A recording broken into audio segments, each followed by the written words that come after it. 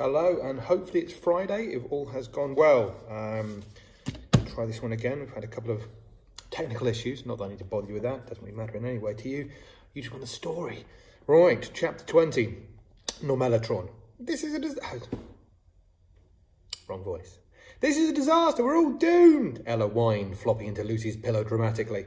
Norman paced around the room behind her, his feet squeaking on the creaky floorboards in rhythm. Not necessarily, he said.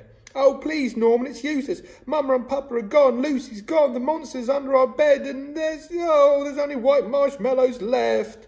Erin inspected the half-empty packet of sweets. This is the worst day of my life. I officially quit. Lucy wouldn't quit on us, insisted Norman. She didn't give up on the grown-ups.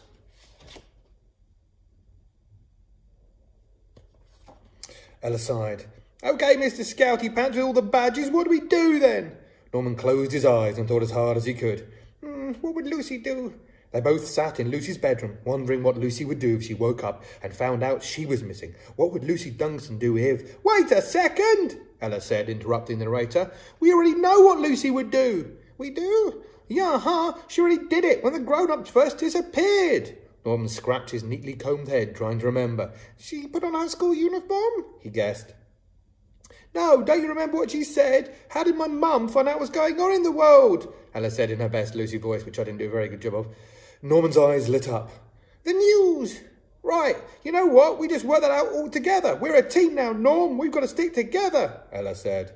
Yeah, like two Transformers coming together to build an even bigger, even better one, Norman agreed, excitedly linking his fingers together to demonstrate.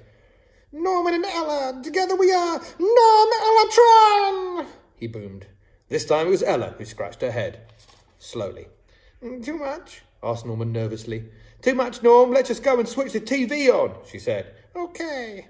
They both ran downstairs. Norman switched on the TV. Together, they began searching for news on Lucy. That was a short one. If I get my act together, you might get another one. Might. Anyway, hope everyone's keeping safe and well, and we will see you when we see you. Take care.